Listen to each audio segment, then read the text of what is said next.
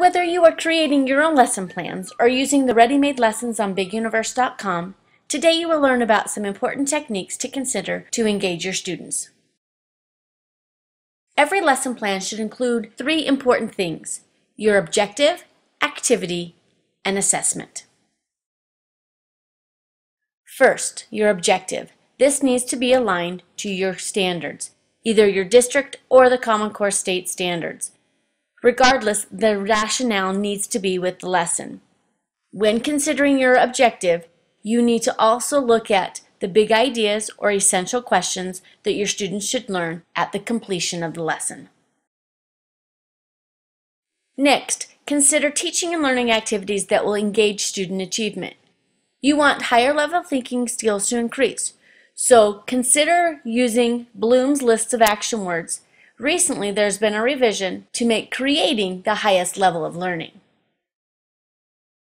Lastly, you want to measure your students' understanding.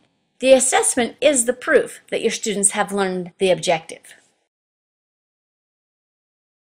You can consider things such as publishing their own work or looking at the quizzes available through BigUniverse.com. BigUniverse.com has resources that support you as you develop engaging lesson plans. You can browse by grade level and standard to see sample plans that can help you develop your own. You can download these materials. Many books also have quizzes available. You can assess their understanding by viewing the reports in the management screen.